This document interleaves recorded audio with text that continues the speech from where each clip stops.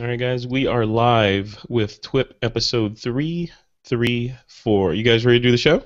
We're ready. All right, here we go. I'll kick Ready it as off with ever. the intro, and we'll drop right into the news. Here we go. And welcome back to TWiP. I am your host, Frederick Van Johnson. Joining me today to discuss some of the topics that happened this week and some other cool things are Mr. Dan Ablin and Tristan Hall. Hey, guys, how you doing? Hey, Frederick. Greetings. Tristan. I'm doing great. I'm doing great. Both of you guys haven't been on in a while. So, Dan, let's just start with you. Yeah. I know every time I talk to you, there's a bunch of new things that you're working on and Gotta stay busy. building studios and all. Yeah. What's new this time? You built another I think studio last in time I was Chicago? on, we just moved into the new studio, right, in June? Yeah. June or July, something like that, yeah. New book came out a couple weeks ago with Nice. TWiP Press. Congratulations. Thank you. Number 15, and this one's an ebook. So it's my first non-printed book, so it'll be interesting. You've written 15 books, Dan? Yeah. Jeez. Wait, 15 books. Where do you find the time? That's a lot of bookage right there. Wow. Well, yeah, I mean, and a couple of them we had some contributing authors, but then with editing, I felt like I rewrote them anyway. But yeah, since '96.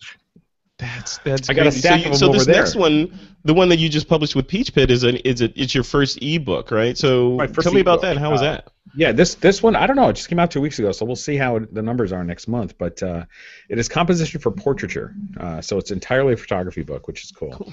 And it is part of their Fuel brand ebooks, so they're very topic specific. So they even have one on photographing beer and photographing your dog, and Nice. so mine's a little broader than that with just composition, some of the general principles plus a little bit more. So I've been doing that. I've been doing some lecturing, consulting, still doing our 3D work and creative content and for marketing videos and things like that, and doing high school seniors and family portraits here at the studio. So That's great. it's pretty busy, yeah. That's great. You're always on fire. It's crazy. Got to these days. Yeah, I know. You got to hustle. Well, cool. Yeah. Well, welcome back to the show. Thanks for having me. Also on the show here is Mr. Tristan Hall coming to us from South Africa, and as we record this, it is 4:07 a.m. and Tristan is up just for TWiP. So Tristan, thank you for waking up for us. Always a pleasure. So what's going on in your world? I know you're the editor at Photo Comment magazine. What else is happening? It's been quite a bit of stuff. It's been a busy year for us. Yeah. Magazine's doing well. We continue to see. In fact, we just had a photo and film expo here in South Africa. It was the 5th year, I think, of that it's been running, and it was fantastic to have everybody coming over and telling us how much they enjoyed it, and to find those people, some of them locally, some of them from abroad, who were out here to do workshops, coming up to and saying, "Gee, when are you going to be on TWiP again?" And a lot of people recognized me from being here, so it was fantastic to be on the podcast and to meet all those people who realize, gee, somebody actually cares a little, or they're just being polite about what I have to say. So, but, or maybe both, right? yeah. And yeah, I made the switch back over to Sony NEX. Obviously, in my past, I worked for Sony, and I kind of was there just as they were getting ready to introduce NEX. So yeah, spent about 8 months of this year. Moving back to Sony to the NEX from what? What was your primary before that? Well, for about 8 months of this year, I've had a Canon 650D. I think over there it's a Rebel T4 or T5i, I'm not sure. And got it simply because, from a video perspective, we had implemented the EOS 5D Mark II, and I thought, well, getting the second body as a Canon body to make use of the lenses and whatever, and I barely used the camera in 8 months. I did not enjoy it. I missed my electronic viewfinder from shooting on the NEX7, and there's a lot of things that I missed about it, and so I traded that all in and got myself an NEX6. And at the moment, I'm busy playing with two of the two Zeiss lenses for the NEX system. They're TWiP lenses, the 12mm and the 32mm. They're quite quite nice lenses. The only weakness that they have is they don't support the hybrid detect focusing system in the NEX6. It's purely contrast detect, so it's a little bit slow. You see it moving backwards and forwards, and doing a little hunting. Just a little bit. I must be honest. It doesn't. It's not that it. I can't call it hunting. Not like the Canon EOS M hunted. It literally it like goes backwards and forwards and then it locks. Whereas the EOS M kind of slowly would go past your subject and come back, and just when you thought it would lock on, it would go again. And so it was actually one of those cameras where literally 15 minutes after using it, I put it away and I'd done enough to write the review. It was just that frustrating. So you're you're back to mirrorless then. That's interesting. Yes. It's an interesting sort of full circle you did. Yeah, it's I miss that electronic viewfinder way too much. It's hard to go back. It's hard to go back, right? Yep. Right. So. Well, cool. Well, welcome back. Welcome back to the show. It's good to have you back on again. Thank you. All right, guys, and before we continue, just a quick note. We're going to put a link to this particular story in the blog post for this episode, but came across my desk a little bit earlier today. It was basically an email from the PACA, and it was regard to Microsoft and its Bing search engine. And it looks like basically they're alleging that Microsoft is encouraging the lifting of images for placement into Microsoft Office documents with no apparent regard for copyright concerns. In fact, they give you sort of a step-by-step process of how to right-click, copy it, and put it into your document, and all the metadata gets stripped from it. So we haven't dug deeply into it. So I just wanted to highlight it on the show here and draw some attention to it, and then we're gonna link to all the articles that sort of go into what's going on, and then in a future episode we'll dive deeper into this if in fact Microsoft hasn't corrected this. So scary stuff. Dan, did you see this article at all? No, I heard about it. I haven't read anything yet. I'm looking at the show notes right here. I'm gonna have to look into that. Yeah. Yeah, it's a little. I mean, this is we've talked about this on shows before. Just copyright and people using images, and I still don't. This is. Then when you get a big company like Microsoft saying, "Yeah, it's good, fine, go ahead." Oh well, I mean, when Google did the whole Drive thing with was it with Shutterstock or iStock Photo that they did the whole partnership to make certain images available that they did it through a stock agency. People still got a little bit upset about the price that was paid for it, and I guess Microsoft is just saying, well, let's just create an upset regardless. I mean, what's the point of doing it? I wonder if it's a marketing plan that involves, let's just hire 12 or 13 lawyers, put them in that room, and if anybody cries uncle, we'll direct them to that office. and it still just comes back to that same old thing, which is, if it's out online, it's not yours anymore. Yeah, you can fight as much fun. Yeah. I actually have a close friend here, a photographer. Somebody was actually taking her name entirely, and now was coming up in the Google searches. And when people would call, she'd say, "Yes, that's me," and using her images, and and it was a lot of lawyers and a lot of money, and she got taken care of. But I mean, it's just. So it's like photographer identity theft. So she stole the name and the images. Right? Yeah, exactly. Jeez. Yeah. So. Oh man. Yeah. You got to be careful. That's crazy. Yeah, you're right, Dan. Once it's online, it's kind of out there, and it becomes a fight. I don't know if you want to say a losing battle, but it becomes a battle if someone infringes on your copyright. Yeah, and I know we've talked about this before. Was the Google image search. Which a lot of people don't know about still, where you can go to Google, go to the image search. There's actually a tutorial there, and you can drag and drop your own images right in there, and it will quickly search and show you if that's online anywhere else. Yeah. Have you used that? Does that work? I have used that. So far, haven't found anything. Yeah. But it works. I'm almost afraid to look.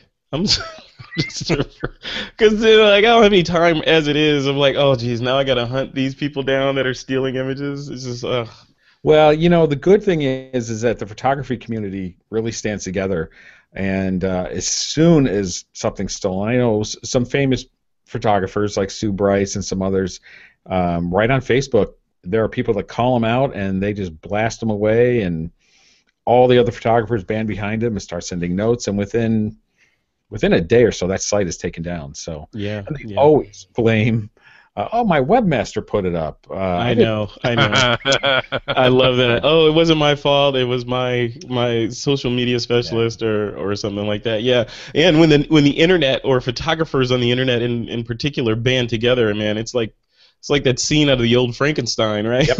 They're like pitchforks and torches, and it's exactly what it is. Yeah, they're all kind of fighting and arguing, and secretly watching each other and competitive all day long. But then when something like that happens, they do band together. Yeah. Like a family. Yeah, self-policing, but still scary. It's a scary world we live in. So we're going to be talking about that a lot in this this particular episode. The whole idea of cloud computing versus some other kinds of computing, and the pluses and minuses and dangers and sort of the good things about it as well. But before we continue with this episode, I want to thank one of our sponsors for this week, and that's Audible.com. All right, guys, let's jump into the news stories. Before we do that, I want to hit on a couple of things. One of them is from our friends over at Petapixel. There's a story that they posted recently, I think it was earlier this week, that basically stated 50% of newspaper photography jobs are gone. 50%. So, in other words, photojournalism in general, if you look at photojournalism from the standpoint of being a newspaper photographer, sort of taking magazine photography out of it because that represents an even smaller part of the pie. But looking at newspaper photojournalism, 50% is gone. So Tristan, looking at this, we have the link in the show notes to this. Looking at this, I'll just put a fine point on it. Is photojournalism as we knew it, growing up, is National Geographic, newspapers, Pulitzer Prize winning photographers? Is that all gone? Is it all gone? And you just sort of. I don't think it's. I'm not so sure that it's all gone. I think the challenge that the industry is facing is, yes, there's less money to send photographers out on big assignments. There's and long-term type of stuff. I think part of it's also got to do with the kind of news that people are looking for. I'm not saying that Instagram and mobile photography and that hasn't affected it. I think citizen journalism it plays a very important role in terms of servicing the industry with news. I mean, this week we've seen quite a bit of interesting stuff here in Johannesburg, where we've got a particular suburb that has a fugitive from some European country living in it, and everybody he seems to shake hands with dies somehow in a bomb blast or a shootout. What? It's quite impressive. Yes. I mean, he got shot at by a car that had guns built into the bumper and all James Bond style movie type of thing. It's quite incredible. And where we've had some of these stories breaking, images and that have come out from people online and sharing that type of stuff through Instagram and on Facebook, long before they can get any reporter there. And I think the trick is that people want to know about that. They want to be able to see those images live and be a part of that. I think the difficulty where the industry is facing it is in having that they've got less money to spend on having full-time photographers to send out on assignments. And that's the sad thing. When you see a photojournalist who goes and commits his spare time to shooting a documentary type image about, I don't know, we've had one recently which we featured in the magazine of street kids living in a sewer outside one of the city's biggest shopping malls. And the photographer goes and invests his time and puts his heart into it, and the newspaper either passes it up or, if they publish it, they publish one or two small little pictures and put text all over it. And yes, I think pure photojournalism from that point of view, long-time story reporting where we're not just taking a snapshot to accompany the copy, that type of journalism is in threat of decline. But I am also encouraged to see how many of those photographers are going out there and shooting stories that matter to them and working through organizations that are there to promote photojournalism and creating that awareness for those stories. So yeah. I wouldn't advise anybody to get into it as a profession unless they're really, really dedicated to the cause. If you think you're going to make money as a photojournalist, I think you don't really know what you're getting yourself in See, for. those words are really telling. I mean, those last words, if you as the editor of Photo Comment would not recommend that anyone go into the field of photojournalism expecting to make any money. Dan, would you agree with that? I mean, is it Yeah, absolutely. I think I agree with everything Tristan said. Unless they were sending you off to the Middle East or to a war zone, yeah, I would absolutely agree with that. But also add to that, the diminishing photographers, all of everything Tristan said. But then think about the circulation of newspapers today, right? and where that's gone. And so you add that into the mix as well, and how many people get their news right on their phones, like I do, and everybody else. We used to get the paper every day. Now we only get it on Sundays. Add that up times how many millions of people. So they're not selling as many newspapers, not needing as many photographers, and the money's not there. And people have gotten used to kind of that instant. I have my TweetDeck open or Hootsuite open, on the other monitor, pretty much all during the day. And when everything happened in the shooting in LAX airport last week, I saw people I know right away sending pictures and everything right through Twitter.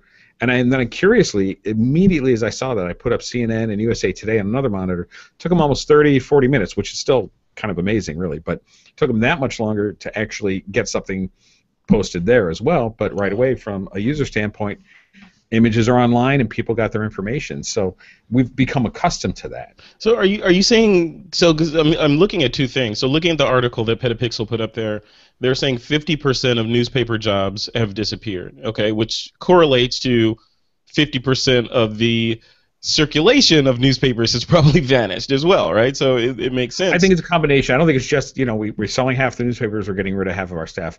I think it's all of it. It's Instagram and Twitter and iPhone pics and Samsung pics and all of it mixed in with lower sales and digital. Yeah. I think you've also got to keep in mind that what consumers are demanding is not necessarily image-rich content anymore, right? And that is a big complaint that comes out of the photojournalist community themselves. And I need to, how do I put this? The issue with it is that I think the editors in that making the decision are maybe not paying as much attention to what is really what consumers are really wanting and versus what the advertisers are looking for as well. I have this big dilemma with journalism at the moment in South Africa, but I think it's a global issue as well. We'll take I'm not sure if you guys are familiar with Oscar Pistorius, who is a double amputee South African runner and ran in the Olympics and the able-bodied races and that. Exactly. Yeah. So, he appears in court for something that everybody knows is going to be 15 minutes of appearance in court just to postpone a court case or whatever. We will get 5 or 6 days coverage out of that. Prior to the thing happening. And we recently saw a story here where, he forgot the pin on his iPhone. He can't, be able to get into it, and the police apparently made an appeal to Apple engineers, and Apple said they were going to send out engineers to come and take a look at the whole scenario and see if they could open it up. But then they've released their transparency report recently, which says they've received no requests from South Africa for help on something like that. Now, what essentially seems to have happened, and there could be 3 different angles on the story, but at one point, a single news provider published a story, not even South African based, that police spokesman had said they were approaching Apple, and everybody amplified the story without going back and checking the facts and that and seeing if that really was the case. They just said so and so said it, and here it is. This is obviously news. And the problem with that is, from a citizen and journalism point of view, you run the risk of doing that, of a news agency taking a story, it catches fire from somebody who's got a bit of a following, and it's not genuine. And I think that is one of the issues you sit with. And we focus hugely on celebrity news. I think there is a market, it may be a small market, but it's a very loyal market that is interested in a documentary style approach to news and to photography. And I think there is space in the market for someone to say, and we've looked at it and considered, I just simply don't have time on my plate. So if somebody wants to take this idea, I'll take 15% of it and we can call it a day. But essentially, you know, I think there is a place for people that are prepared to publish the stories that photographers are passionate about and investing their time in, and that, you know, focuses on hard news, and true investigative journalism, and that, you know, it may be a niche market, but I think there's a growing it is a growing market of people who are concerned about that kind of story. But And but yes, if you do there that, is. but if you do that, Tristan, so like you were saying earlier, don't expect a giant payday at the end of the week Right. or month, correct? Exactly, and that's why I say it's for those people who are really passionate about telling stories. That you've got to be prepared to live off of, you know, your kind of crackers and cheese at the end of the month if you're lucky enough to get the cheese. But there will come a point where you will get the recognition and that you need. And here's the thing: is you do it, you focus, you build your brand around what you do, and there are other opportunities for revenue. And I think that's what photojournalists need to look at. The problem is when you're employed by a paper and you're shooting full time for the paper. Certainly in South Africa, there's huge copyright issues. You're being commissioned by the paper, and in South Africa, copyright belongs to the person who commissions you, and that's where the issue comes in also for the industry. So I think to be a freelancer is probably the most least restrictive option. But yeah, you're going to work a lot harder to be able to make a living out of that. Yeah, yeah, it's crazy. You know, Frederick, too, and part of it, you know, news is so diluted. There's so many sources now, too. When you think about it, between all the websites and all the news sites, and, you know, we watch, anytime anything happens, you turn on any of the news TV channels, and they talk about it for days and days and days, like you were saying, because honestly, I don't think they have enough content. There's Right. too much going on, and yeah, I think there's agendas behind all of it. It's a lot different. You might remember I went to school initially as a photojournalism major, ended up in broadcast journalism, and then just minored in photo.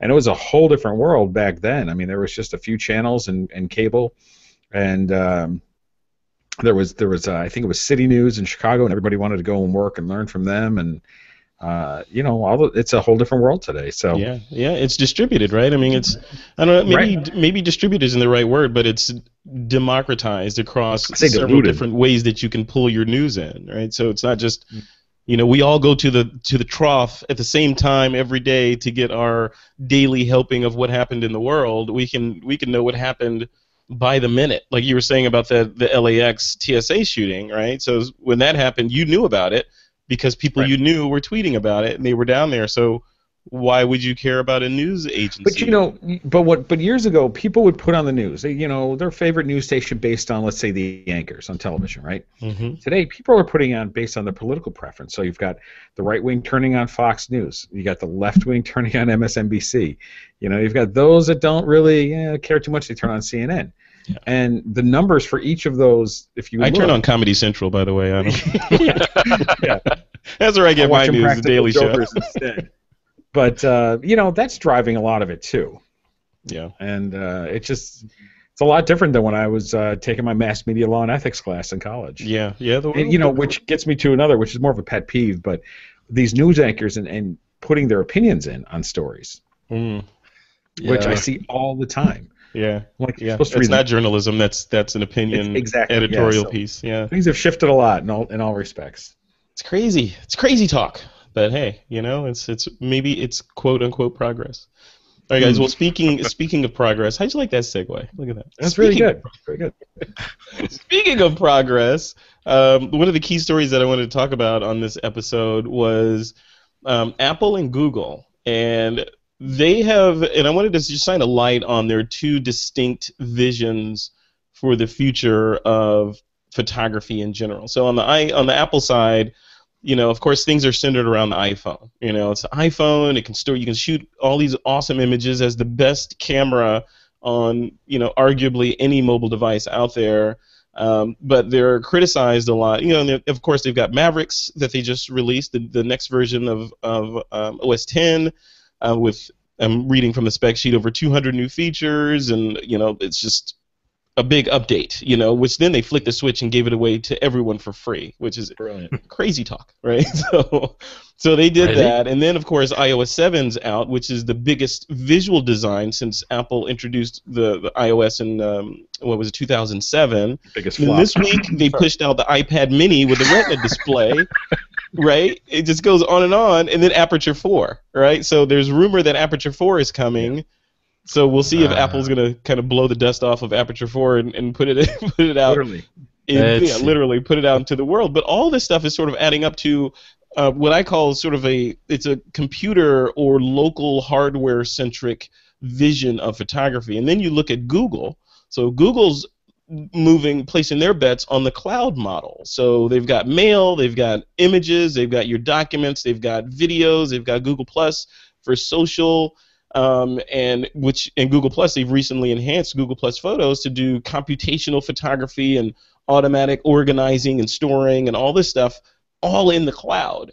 So on the computer local versus in the cloud. That's what I want to talk about on this episode of This Week of Photo. So, Dan, you first. Looking at those two distinct methods, and I know I recognize that it doesn't have to be an or, it could be an and, and you can move them both together. But looking at it through that lens, what do you think? I mean, if you as a professional studio, brick and mortar studio owner, which of these models appeals to you? Honestly, it is both. Because I'm working on the road a lot consulting or speaking somewhere, or I'll just want to work from home or something else. Let's take Google, for instance. Now I've been using Google Chrome a lot. All of my bookmarks are syncing. Just on any device, I got the same bookmarks. And putting documents. But see, that's not, Apple at the same time is doing more cloud, because all of this new release is doing a lot more with iCloud. Right. So my Pages documents are now syncing. And PhotoStream, right? So PhotoStream, yeah, which we're using, because I think Apple's taking the best of what Google's trying to do, but also locally because of computers. Because everything now pushes over. We've got Apple TVs everywhere, so we literally push wirelessly. When I do training here in the studio, I no longer have an HDMI cable running through the wall. Push the laptop over wirelessly. Our dual monitors here, I've got docks and icons on both now. But my pages and numbers and anything else I want, my notes, the text editor, which I use often, that's all cloud-based as well with Apple.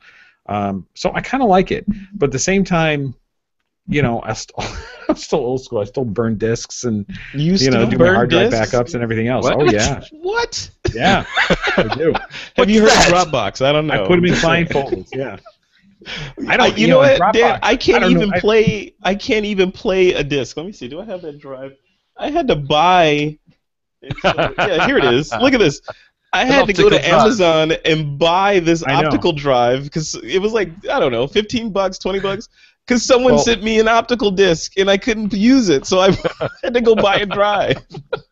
But see, every client gets a folder, and then we put a disc in there. Wow. And you heard PDF. I'm just saying. I'm old school. What can I say? Well, it's like, in my day, we used folders and we loved it. Well, it's actually a little bit more. My own stuff for documents and things, it's cloud-based. But when it comes to that stuff, you're talking 4 or 5 gigs. Yeah. So yeah, you're right. Yeah, that's a big deal.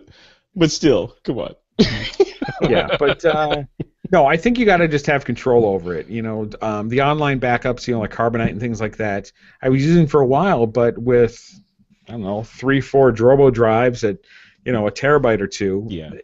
I can't upload that stuff. Yeah. You could. It would just take you. You're probably creating more data. It took 3 years. No. I had Carbonite for 3 years. It never fully uploaded. Okay, I thought we had it bad. That's just bad. Okay. But honestly, for documents and stuff, I actually really do like have the cloud syncing. But then there's I know there's people that are all worried about they know everything and all your stuff's out there and Well, that's the other thing. See, that's the other piece of it. So on the Apple side, yeah, you could have nothing's private, let's face it, right? So this is a semblance of privacy of you having it on your local computer and all that. If somebody wants it, they could get it, right? But on the Google side, with the cloud-based approach, the fear or the irrational fear would be, oh crap, Google is evil and they're trying to aggregate all of my information, and then one day they're going to turn evil and then use it against me, Yeah, or well, something like that. We'll be I long don't know, gone before Tristan. that happens. I think I for don't see it them happening. it's. Go ahead, Tristan. I think what Google's doing though is very clever, because obviously they're trying to get traction for Google Plus, Yeah. and one of the biggest reasons for having social media is to be able to share your family moments and your pictures and that with people. And so, although there's as many people that use it just to rant, but I think the thing about it is that what they're trying to do is make it very, very easy to literally, you take some photographs, you pick up your phone, and there's a notification if you're on Android to say, these pictures are up on Google Plus already. Would you like to make them public, or would you like to share them with someone in particular? And that is very clever, because it makes it just removes one or two extra steps from the process of getting those pictures out there. The only problem is now getting your family onto Google Plus. So it's but I think the approach that they're having is an interesting one in being able to streamline that process. And the benefit of it is I've always got a backup of my images online with Google Plus. They may be low res, versions of it, but at least I know that all the pictures, because let's face it, the auto uploading on an Android device. I'm mostly taking pictures of my kids and stuff and family moments with that, and those are things which I don't want to lose. And if my phone gets stolen, or whatever the case is, at least I know that those pictures, I've got a copy of them and those memories are still there. So I think it's a very interesting approach that they've taken, in that regard. But I don't think you can. It is a case of having either or. You're going to use a combination of both systems. But it's either or. But if you look at it from the Google standpoint, right? So like we said, they've got Google Plus, which is their social network that they're integrating into the Google network more and more as the days go by. Then there's Google Photos, which has the sort of automatic sorting and computational photography stuff in there, and awesome, all that stuff is in there. And then Snapseed, which they just acquired, which brings sort of high-end editing, or sort of high-end editing, into online mobile apps. And there's Google Glass that, we'll see, it's controversial, but it's still out there, and it's going to, I don't think it's going to stop. Google's going to launch it probably next year. And that'll allow people to take pictures and video and upload them automatically from wherever they are, sort of point of view. And then there's Android, right, which is the giant competitor to iOS on the Apple side. So all these things sort of work together on the Google side to sort of create this utopian vision of pixels in the sky. And then I look at it from the standpoint of, it's almost like, if you look at Adobe's conspicuously missing from all this, right? So you look at Adobe, and it's sort of like Photoshop Elements in the cloud, what Google is doing, and going after that audience. I don't know. What do you guys think? What I do find very interesting is, Google are definitely making a strong play to challenge. I think there's been this perception for a long time, and part of it is valid, that iPad was the preferred tablet for photographers. It had the better photo editing applications, and that what Google are doing with Android KitKat and the non-destructive photo editing that's now in default in Android KitKat, I think is a fantastic move on their part. Snapseed for me has kind of replaced Lightroom. That's I get. Having an NEX6, I copy over the pictures I want, I run through them quickly in Snapseed, and I share them immediately to the blog or onto whatever social profiles that I want. So I do think they're making a strong play for that, but I think the interesting thing is Google actually have been planning this for some time. I think if you look at it, the main piece of software I still use on my desktop to be able to sort my images and particularly for its facial recognition is Google Picasso. It's free and it works really, really well for that kind of stuff. So I think it is an interesting move, but at the same time, what Apple's doing is fantastic as well. And I've been a PC user for the longest time, and I've just ordered a MacBook Air because of Mavericks and the ecosystem that it offers. I'm still not sure that I'm going to give up my Note 3 for an iPhone. The screen's a little bit small. But that's the thing about it is the ecosystem that Apple's creating if as long as you want to live within their ecosystem, is fantastic and it works exceptionally well. The advantage that Google's offering is the ability to use it across multiple manufacturers and devices. And I think that's the advantage of the cloud-based system, is you can switch between platforms fairly easily. I think that's a good point you bring up, Tristan, because that's an advantage. So advantage Google on that side of being more open than Apple. But I would argue in some ways it's also a disadvantage, right, when it comes to upgrading the OS, for example. So on the iPhone side, Apple says, all hail, we are releasing iOS 7, and boom, everyone gets iOS 7. There's a thunderclap and iPhones update across the planet. On the Google side, it's a little bit more complicated than that, because we've got a matrix now of iOS devices, some of them that can and can't run the new update, and when do you get it? And some people are like, hey, I just bought this phone, how do I get KitKat? That kind of thing. Agreed. Right? I think there's been a lot of debate online over the last 2 or so weeks about, Google moving away from, yes, Android is open, but it's not fair to necessarily call it open source in that, yes, the default code is there, but they've become very restrictive in terms of things that you can and can't do to make use of the Google Play services and the maps and stuff like that. But at the same time, what the developers are criticizing is Google keeps spinning off core functionality from Android as apps. So Gmail, which used to be built into Android in the early days, is now a separate app. The keyboard in Android is now a separate app. The gallery application now with photos becomes, kind of redundant. But what Google's actually doing in a way is a very interesting take, which I hadn't thought about before by doing this, was that they allowing people to enjoy the benefits of the KitKat updates to those applications because they're now standalone applications. So I don't have to wait for Samsung to finally give me KitKat on my new device, which I've only had for a few weeks. And to be able to enjoy some of those benefits because they're now standalone applications. So yes, they're trying to as well, right? It gives them more flexibility. So you have the core OS, and you can, instead of refreshing the entire operating system, and you have to wait for an entire operating system refresh, they can you can say, hey, the keyboard team has made some awesome enhancements to the keyboard, and we're just going to deliver that. Boom. So now you have a new keyboard, or you can choose to have a new keyboard, or you can choose to have a new Photos app or SMS app or whatever.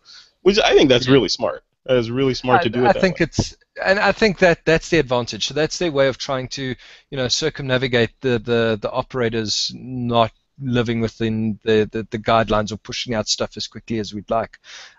So I agree that from the perspective that iOS gives you those updates.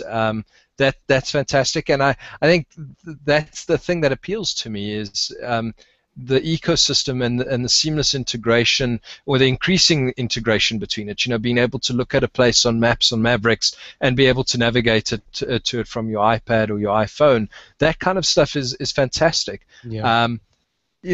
From a photo perspective, though, one of the big disadvantages that I have with Apple is your iCloud storage is still extremely small in comparison to what you get from Google as a free service. I mean, Google's practically giving you half of what the maximum paid service is, I think, on iCloud, and you can still pay Google for more. So, that's the thing about it. Apple, if they want to compete in that cloud space, need to do a lot more, because think about it, 50 gigs of iCloud storage, you can fill that up pretty quickly, with your with photographs in particular. So absolutely. Dan, are you afraid of the big bad Google and cloud computing?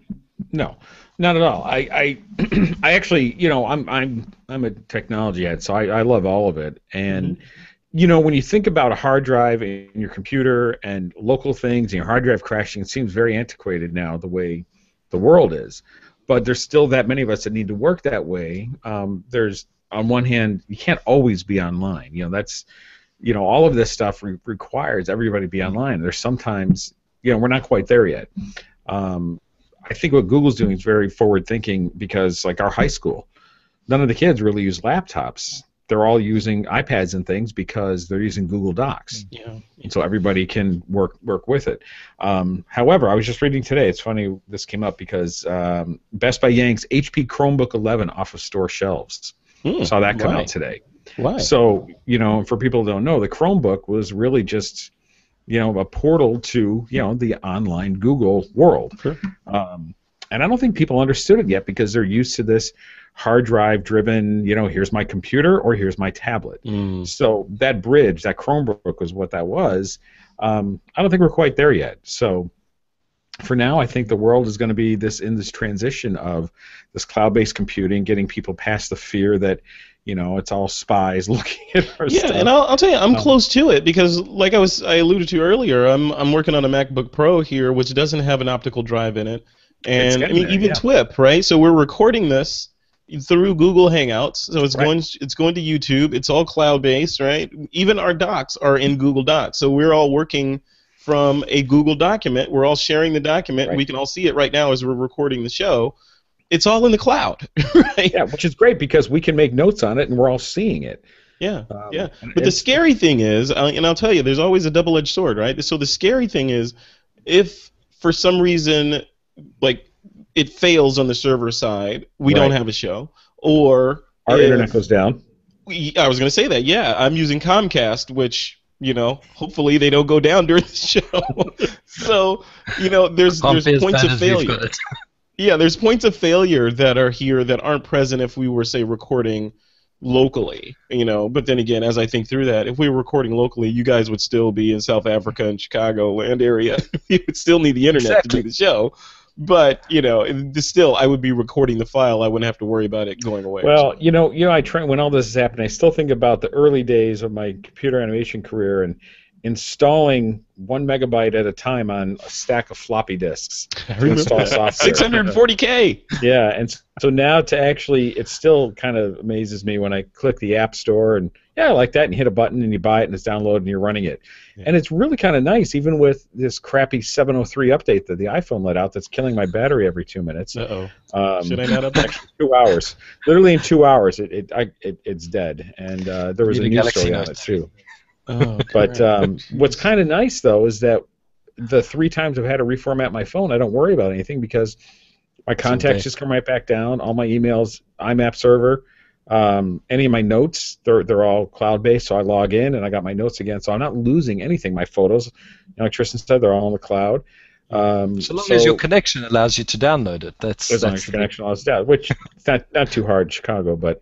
Other places in the world it is. Yeah. So I think that's the difficulty some of these companies are facing though is they're starting increasingly they're catering for first world markets, and I'm not saying there's anything wrong with that, but Google has a very strong reputation in certain emerging markets, but their services are only as good as you're able to access them, and that is becoming, it is still an issue in many markets, and those are markets that these companies need to start looking at growing into, because that is, certainly in the photography we've seen it. It's the next frontier for a lot of these companies. I mean, Samsung set up regional headquarters for the continent here in South Africa. Fuji took away the distribution and are running the whole operation themselves now. Emerging markets is where these companies are going to make their next growth. And if you don't focus on it, you can be the next BlackBerry. That's really what it comes down to. Yeah. Yeah, exactly. I mean, we're talking about a company which had, about just over 2 years ago, probably 80% of the smartphone market in emerging markets, and today they don't have it. That's up. Because they just didn't focus on it, and they were losing on their core market, their first world markets as well. So, I think that's. For all of the cloud and functionality in that, I got an iPad Mini recently, and I tried to restore my backup from the previous iPad Mini I'd had about 8 months ago, and it just would not restore. It eventually I literally had to set it up as a new iPad because I just could not bring down the backup from the cloud. So was it a bandwidth issue or was it something else? Bandwidth issue. Yeah, it just the download speeds are not consistent, and the consistent ones are extremely slow. I mean, See, we get 1 meg download. That's essentially what we get. That's crazy. That's the Achilles heel of all this. And I hit that when I travel, right? Because I have, like I'm saying, I've got a lot of, like, we do TWiP in the cloud. I've got a lot of documents in Google Docs. Of course, I can bring them down locally on the computer if I remember, but I can do that. And then there's music and entertainment. So Netflix, I'm watching movies on Netflix. Spotify, my music is in Spotify. So it's like, if the cloud goes away, I'm sort of like a ship without oars, for a little while. And how do you know, and as a photographer, if your images are stored in the cloud and that's how you're displaying them on your iPad, say they're in, SmugMug is your cloud, and all your images on SmugMug, and you go to a client to show them, this is what I do. I'm sorry, I can't connect because we don't have a connection. That's why I'm not 100% comfortable with everything up there yet. I want some control. I even have, it's kind of funny you mentioning it, I've got this original iPod over here. Wow. But you know what I'm doing with this? My car has, I can plug a USB drive into it, right? Yeah, yeah. This is a 60 gig iPod, the very first one that came out with the video. Yeah, Probably, I remember those. I have one of those. And it still works, and I plugged it in just tonight. It downloaded new software for me, synced up all my music. So I got a 60 gig drive in the car plugged in. Oh, that's cool. You're reusing this old iPod. So I should totally try that. I didn't even think about that. Mine's in a box. In a drawer, just absolutely useless. I'm like, wait, that's a huge drive on there. So I it's still nice have my original. I have the original iPod, the white one with the mechanical click wheel on it. Remember those? I have that one. This is the black one with the video. Oh yeah, look at that. But my point is, it's good to have things local sometimes. I don't think anybody's 100% ready. Google Docs is just great. Syncing the photos in the cloud so we don't lose them, contacts and things like that. But especially working across multiple devices and sharing. But for me, it's different. Like millennials and people coming up now, they're used to this. All right, we came up from, think about it. Little bit of 8-track tape. Yeah. I missed that, tapes, but yeah. Saw CDs. Our generation, all three of us, we came up through this whole digital age to the point where Apple almost didn't exist and everything else to the invention of the iPod. So I think for our generation, we're still kind of used to that. And I'm not saying we're not forward thinking or embracing this new technology. There's just some security in having something local and owning it and not being entirely reliant on the cloud. Yeah. No, very, very well said. So where's this stuff going, guys? So we're in the next 5 years or so. What's the world gonna look like? If it looks like this now, augmented reality. Especially, you look back 5 years and see where we were 5 years ago and where we are now. Then extrapolate that forward 5 years. What does it look like? You can't, because it's been said, and I remember somebody had told my dad this years ago when they got a fax machine and it would take 20 minutes to send a page across the U.S. Isn't that cool? And and it's awesome. And but they said there are things in 10 years that will be invented that you can't even possibly imagine. Right. And I still believe that in 5 years. I saw something today that MIT invented, and so they have like a 23-inch monitor. All right, with a person sitting there, and there's sensors. This table, kind of like a light box, photograph that you would photograph on. Yeah. But when they put their device or their hands there, it would respond on the other side through the internet, of course, through the internet's on the line. And they had, those pins that come out that you would like put on your face and make those little boxes of pins, and you put your hand in. Right. Yeah, make the form. It was like that, but they were little cubes. I'll send you the link. They were little cubes, and so whatever he was doing on this side, those sensors translated on the other side. So they had a flashlight, for instance, on this set of cubes. He reached into I'll put my hands up, reached into his sensor area, and then the cubes responded on the other side, and he was actually moving that device on the other side, wherever it was. Wow. And I'll send you a link and we'll post it, because it was just amazing. And it's now just not just syncing your clouds. You're actually putting motions through, using internet. And this augmented reality, which is what Google Glass, the Oculus Rift, this is where things are going. And there's companies I work with on a 3D side that is getting more into these types of presentations for people, interactive marketing, making things more engaged for people, because it's just that I guarantee that's where you're going to start seeing things go more. Where, what was the Tom Cruise movie with the Minority Report? Minority Report. You're going to see a lot more of that stuff with data coming out at you, and all those future things. Right. The funny thing is, in movies, when they do little holograms, all this amazing technology they can do, like flying cars, how come the holograms always like and they can't seem to keep a steady picture? They can't do an HD or 4K hologram yet, right? Yeah.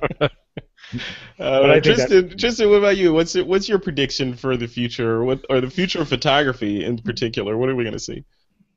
I think we're going to find it continually more integrated into our lives. I think I look at Google Glass, and yeah, there are some issues I have around security. I don't want to be in the gym with some guy walking around with Google Glass necessarily, unless that guy's me, maybe. I don't know. What do you got to hide, Tristan? What are you hiding? Come on. I don't want to see. Well, this large six-pack over here. Oh wait, no, that's a keg. But it's. I think the thing for me was the advantages of Google Glass in an environment where, for example, you're playing with the kids, or you're working with the kids, or being able to take a picture and not having to use your hands. I think we're going to see a lot more of that kind of stuff moving into the future. I think it's all going to be connected based, no questions about it. And I think that's the biggest thing is getting that kind of connectivity going. I was chatting to someone who just came back from Tokyo on a thing that Ericsson sent them to see what living in a connected city and that's like. And he's like, the entire time he was there, he did not lose connectivity once. Moving on the train at however many million k's an hour, he still was able to get connectivity. And I think that as that becomes more and more available in cities, we will be able to have those kind of experiences that Dan was talking about. And I kind of enjoy the possibility of walking along and seeing what. Imagine if you had connectivity out in a monument area, for example. You're walking around exploring the place, and pictures that you shot, Frederick, and that Dan have taken of that place at different times of the day come up, and you can see what the photographic potential is. Gee, I need to come back here at 6 o'clock. I need to. That's when the light's going to be at its best, or whatever. I think that is going to be a large part of what we see in the future, and it's all going to be tools that we can utilize to our benefit. We're going to sacrifice a little bit of security. There's always that risk that Adobe gets hacked, and oh wait, that did happen. That happened. So, and you've got to go and change your passwords everywhere. But I mean, that's the reality is that there's that risk that you run, but the benefit of it, the ability to be able to share and immerse yourself in that kind of visual experience, I think will be fantastic. Awesome. Lots of food for thought, guys. All right.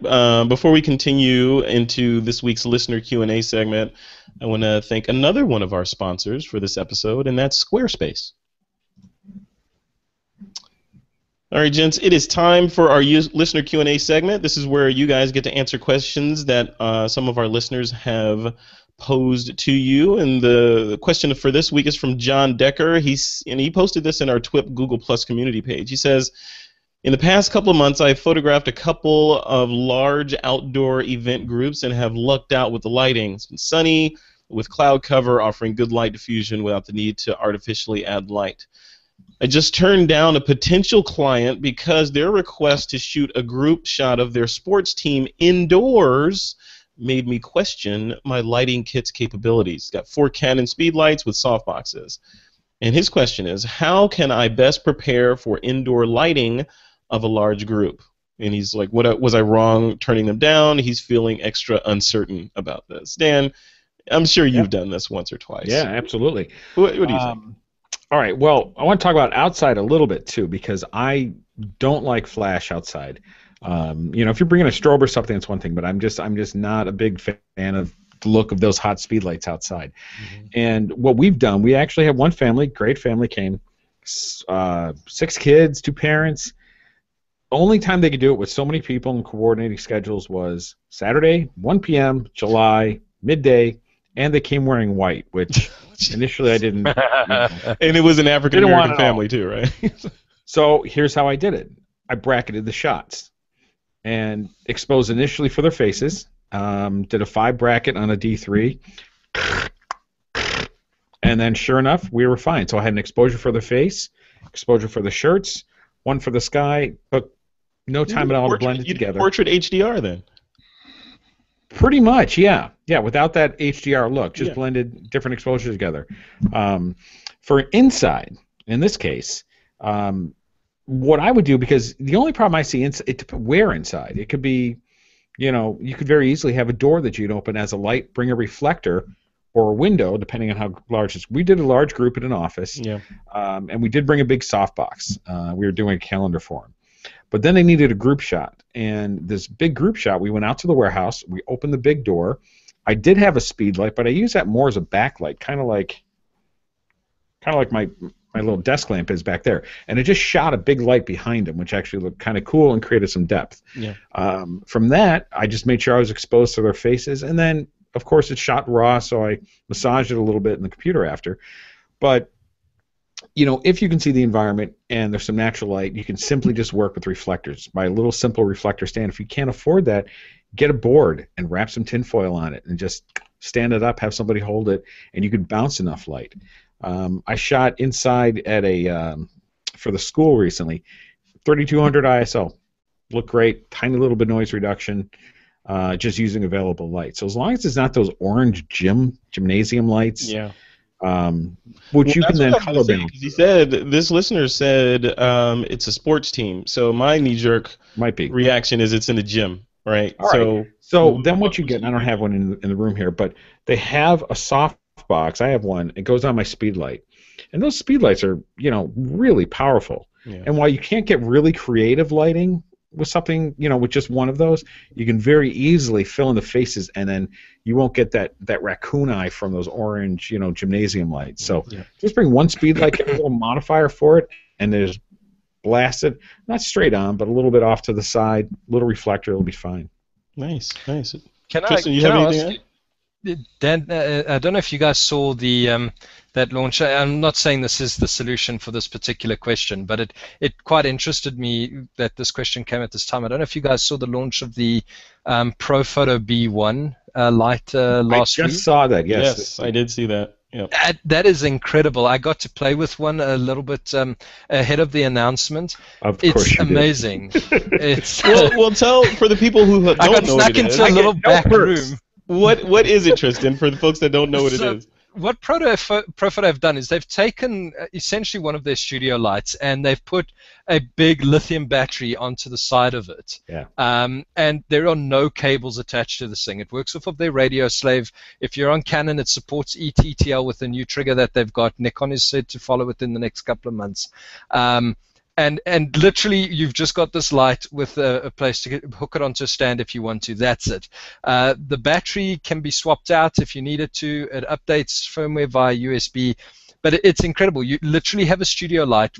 Previously, if you were going to shoot on location, you'd be carrying a battery pack around and connecting your lights to this. This is like a giant speed light. You're getting the studio light, and it's got this battery connected in it, and you've got free motion to be able to move around and do whatever you want with it. It is absolutely incredible. And it's not super big. It's like it's like a monolight, right? It's like that, yeah. Exactly. Yeah. It's the size, I think, of their D1. I think it is their kind of base studio, their more popular light. But literally with this built-in battery pack, 500 watts of power. Yeah. And at full power, you'll get about 220 shots off of a battery. It's incredible what they've done with that. I think it's going to be for ProPhoto, which in South Africa is a hugely expensive brand. I'm not saying it isn't elsewhere in the world, but it's you can buy 2 studio light kits from another brand for the price of a single ProPhoto light here. That is going to be quite incredible because they've literally halved the price of their location shooting system, and that just gives you all the flexibility of studio lights, but with the portability of being able to use it indoors, outdoors. It's quite incredible. Definitely something worth checking out. And what was do you remember how much that thing cost? I don't know what the international pricing Take a is. look. Here it's going to be about, I think they were aiming for about 28,000 Rand, which would be the equivalent of about $2,800. I'm sure it's cheaper than that. We've got obviously duties and stuff like that that we've got to pay for here. It's about $2,000. $2,000. There we Okay. go. So Yeah. Hey, but hey, it's going to be a Nine- light that you're going to nine-stop use power forever. range. Yeah. And it's an LED modeling lamp too, which is kind of yeah, cool. can use it Right. for a little bit of video light if you Yeah. need from time to time. Cool. Cool. All right. Well, I think we answered John's question. Thanks, guys. All right. Next up is the picks of the week. This is where you guys get to recommend something to the listening audience, as long as it's related to photography. Tristan, why don't you go first? What's your pick? It's a good question. I thought I would have one for today, but then my MacBook Air hasn't been delivered to me yet. I did find a camera bag that could. So I've been looking around, knowing that I'm getting this MacBook Air. I was looking for a backpack that could take a 13-inch MacBook Air and a mirrorless camera system. I've got a Think Tank. One of the Think Tank Airport series. It's the smallest one in their backpack range of that series, but it's still quite large. I mean, it can accommodate a 15-inch, and you put a mirrorless and NEX camera in there, and it's bouncing up and down because it's just not deep. No, the bag's deeper than what the camera is. Did you say Think Tank? That was a Think Tank Airport Essentials, if I remember correctly. Can I recommend one for you? Yeah. One I've used for years and years and years, and I've gone through like 3 of them. It's a Think Tank, but I think it's the Urban Disguise. Okay. So it looks like a laptop bag, and it's got room for your laptop. But you can put a full digital SLR, 2 big lenses, but it still looks like you're carrying a laptop bag. I'm looking at it right now online. Okay, they've got a bunch of them. There's Urban Disguise 50, 40, 30, 20, all the way down. Right. Those are little variations here and there, but it's cool because, listen, your laptop's still valuable. But it's those camera bags when you're traveling. Yes. People go, camera bag. Yeah, so it doesn't look like one, and it stores a lot. Believe me. Is that what you use, Dan? Is that your bag? When I travel, yeah, absolutely. I have the 15-inch 40 or 50, whatever that is. Day to day, I've got another one just for my laptop. But then when I travel, I take that and I can carry. Yeah, right there. Very cool. That's it. Yeah, we're looking at it right now on the screen for you folks that are listening to this, and it definitely doesn't look like a camera bag. You can put so much stuff in there. Yeah. Oh. Well, so check that out. Then I'm going to check that out. Then in view of that, I'm going to make my pick of the week ridiculously expensive, and I'm going to pick the Sony Alpha 7. Oh, look at that! I'm busy testing it at the moment, I think I'll pick the Sony Alpha 7 then as my pick of the week. And so the A7, not the A7R. I haven't played much with the 7R, but for me, the autofocus speed on the A7 is absolutely incredible. Nice. I'm totally blown away by the speed of it. The funny thing is, about 2 years ago, as Photocomment, we published an April Fool's about Sony launching a full-frame NEX7 that would get a battery grip and it would have this mount adapter to be able to use all the full film lenses. And it's scary how similar the A7 is to that. I still remember getting a phone call from someone at Sony and saying, "Who's been leaking this information to you?" Did they really? That's awesome. And they're like, "No, I mean, go look at the dates. You were supposed to announce this camera on like the 31st of February, and stuff like that." There were obvious signs that it was meant to be an April Fool's, and they reacted to it quite positively. Wow. And now that it's here, I'm enjoying it. I find the shutter buttons in the wrong place. It's a little bit too high up on the camera body, but everything else about that camera is phenomenal in terms of the performance. It exceeds my expectations. Now, will you be publishing a review about that? We will be doing so. It will be either in our January or February issue of the magazine. At the moment, I'm having to put 2 magazines to print before the 5th of December. I've got to get our December issue out during the course of next week, and then our January issue before the printers close on the 5th of December. So we still do print, Dan. You don't have to feel like you're living too far in the past. What's the model number? Of the Sony Alpha 7. Okay, I'm gonna look The at Alpha that. 7. Cool. It's a fantastic machine. I'm enjoying it. I sadly have to take it back to them tomorrow. I've only had a few days to play with it. Hope to get some more time with it later on in the month. But that would be my pick. It's pretty impressive, particularly when I compare it to some of the other cameras we've been reviewing at the moment. It's quite fantastic. Yeah, fantastic camera. Cool. That's cool. That's cool. All right. So A7, well, that's your pick, and your MacBook Air if it ever shows up. Yes, I will not pick the couriers that are delivering my MacBook Air. That's for certain. Oh man, yeah. Don't get me started on couriers. Anyway. All right, Dan. What is your pick of the week? Well, I'm not going to say Nikon DF now because he chose the the alphas. But Why not? Go ahead. Go ahead. no. I wasn't even thinking about that. It was too obvious. Because I like the retro style, but given that I grew up with Canon from AE1 to A1, which I still have, but now I shoot Nikon, I feel like an imposter getting one of those, so I can't shoot that. So my pick is called Picure, and I think that's what you say, Piccure. Picure. And it's a cool little piece of software for Lightroom and Photoshop that reduces camera shake. And it's kind of neat because, like, recently, I've done a couple of long shoots, and I've got this lens, the 70-200, 2.8, and you put that on a D3, and you've been shooting a little while, it gets a little heavy, and a little bit. Even with strobes, I've gotten just a little bit of blur because I've kind of, I think they're going to be shipping. They're going to be shipping back braces with those cameras in the next. And I'm anti-tripod. Or you can get an Alpha 7. Or you can get you get Alpha 7 and save a couple of your vertebrae. Yeah. So if you check out the software, look at the link. It's a little piece of software that actually helps, fix that little bit of blur where you look, I got a great shot, and then you get it in the computer and you look, and the eyes are out of focus because you just move the camera just a little bit. So it's perfect to fix things did you like test that? Does it actually work? Because I know there's been some software out there that have claimed to fix blurry images, and it really doesn't. Just sort of like increase the contrast a little bit and call it a day. For my little bit, it's working. It's camera shake. It's not blur. Okay. So there's a little bit different. Out of focus pictures, Frederick. It's not going to fix out of focus pictures. No, we're going to wait for that next version of Photoshop to do that. Yeah, good luck with that. Which there was tech. Oh, which reminds me, I thought about this earlier and then I forgot. When you're talking about images in the cloud and everybody sharing, there was a TED Talk a number of years ago where they were showing, they would pick a location on a map and everybody's images in the cloud would build together because they were all geotagged. This is before it got popular. Yeah. And then it would geotag the images and suddenly build this huge image of, let's say, the London Bridge from everybody's different angles. See, that's cool. That's I thought about that earlier. But yeah, so that's my pick of the week. Cool. All right. Picure. All right. From Intelligent Imaging Solutions. IntelligentImagingSolutions.com. Definitely check that out. Okay, and my pick of the week is this guy right here.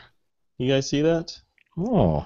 So this is from the folks that make the transporter, only it's like a transporter with its head cut off, but the idea with this thing is you just take any old drive that you have, USB drive, and plug it into this thing, and it essentially becomes your Dropbox. And so you plug your drive into the USB port, and then plug it into Ethernet, and you're good to go. It just How much storage is on there? What's that? How much storage? Nothing. So zero. Oh, your drive. Okay, yeah. Yeah, you plug your drive in, and whatever. So you have an old, say, 8 gig drive or whatever laying around. You plug that into this. Now you have 8 gigs in the cloud that you can access from wherever you have an internet connection, just like Dropbox. That's cool. I've got a bunch sitting right here. Yep, there you go. So you get one of these for $99, and you're good to go. And Fantastic. I'm trying to get a discount code for these things from the transporter folks, but you'll have to look at the blog post at thisweekinphoto.com to get that. So we'll link to this, and I'll put the discount code for it on the website if it comes through in time. Does that have to be local? No. What do you mean local? Well, let's say I plug a drive in at home with that thing, and it's on the home wireless, and I'm at work. Then you can access it. Oh, that's cool. And you can share it. So you could say, Yeah. this directory I want to share with Tristan, and this one I want to share with Frederick. Boom. Awesome. It just does the right thing. Yeah, That's it's great crazy. for group collaboration. Exactly. I think this is awesome. This is because they did the transporter, which came with a drive in it, like a laptop drive, which was great, and it was self-contained, so it would do all that stuff. But it's a self-contained unit. This thing, I think, takes it to a little bit more of a ubiquitous level in terms of anybody with a drive. Like Dan, you probably have a drawer full of drives. I do. That you could plug into this thing, and now you could use it for storage. That's cool. Yeah. That's Do you know crazy. if it works with the USB hub? If so, you could connect multiple drives to it, or not yet? I don't know. That's a good question. We'll have to ask those transporter folks. If you're watching this, I think you should post a comment on the blog post. And our address, if you'd like to send one for us to test. Yes, we need those to review. There you go. Yeah, we need to review this thing. Cool. All right, that's my pick of the week. Oh, price wise, I believe it's $99.